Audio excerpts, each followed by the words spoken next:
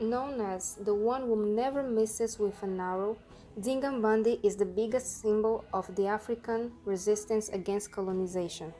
Queen of Ndongo, now Angola, Nzinga Mbandi entered history as a fearless warrior, excellent military strategist, and astute diplomat. She personally led armies until 73 years of age and was so much respected by the Portuguese that Angola was only dominated after her death at 81 years of age.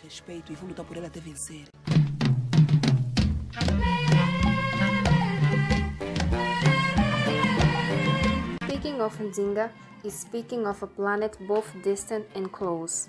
She was born within the Bantu-speaking Africans, the same that, enslaved in Brazil, created the capoeira and samba.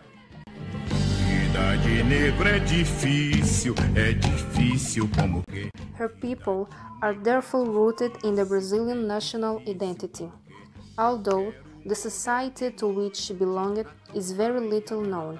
Eu quero morrer de açoite se tu negra me deixar. As if the Portuguese invasion was not enough, the Ndongo kingdom had to defend itself from the more traditional enemies, the Jagas, a looting warrior people. Still, war was not Nzinga Mbandi's only headache. She also had to put up with strong internal opposition for being a woman and for having a slave mother, a grave stain to her position since all the power in the kingdom was based on kinship. Nzinga was brought up by her father, King Nzinga Mbandi, to become a warrior queen. Assassinos! É tu louca que funge. Calma, Cambo! Angola, o pai está morto! O papá morreu pelo chão do Ndongo. However, when he died in 1617, it was her brother Kia Mbandi who took over the throne. An agitated fight for government power of Ndongo therefore began. One of Kia's first actions was to kill Nzinga's only son, potential candidate.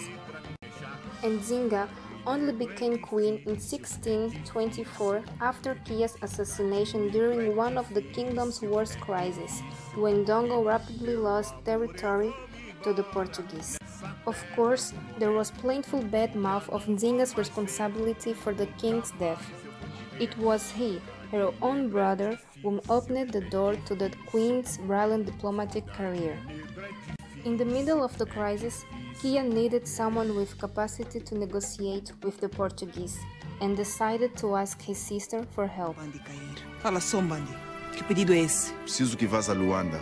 She therefore left to Luanda with the mission of negotiating a peace agreement with the invaders. She was greatly hosted, with cannon fire, ceremonial soldiers, and carpets covering the entire trajectory. However, when she met the governor, she noted that there was only one seat in the room, with only some pillows in the floor left for her. Nzinga immediately ordered a slave to stand on her force and sit on top of her, in order to not be inferiorized. O reino do Ndongo é soberano. Não pode ser vassalo de outro. Eu quero morrer de açoite se tu negra. Years after, already crowned, she realized her most successful political maneuver, the union with mighty Jagas. For this, she had to adopt many customs alien to the Ndongo culture, such as the cannibalistic rituals which helped animating soldiers for battle. Jagas were especially dangerous. Vida de negro é difícil como que. They battled until the last man, and cowardness the punished by death. The tale tells that in certain rituals, Nzinga dressed as a man and obliged her numerous lovers to dress as a woman. Her legend was that of tradition subversion, probably a way to reaffirm power in a society which did not accept a woman as sovereign. Se tu negra me deixar negro é difícil. Nzinga fought against her people's enslavement, but sold her slave war prisoners to the Portuguese. Meu amor. She defended her kingdom's religion, however she adopted many Catholic customs. She embraced a different culture just to profit from the military prowess of the Jagas. Cabeça de Nzinga, eu vou entregar-lhe uma salva de prata. Os portugueses me traíram, me perseguiram, roubaram o nosso chão.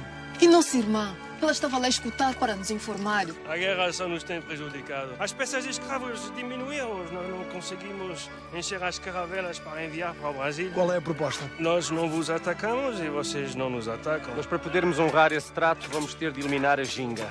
Façam com Nzinga o que quiserem.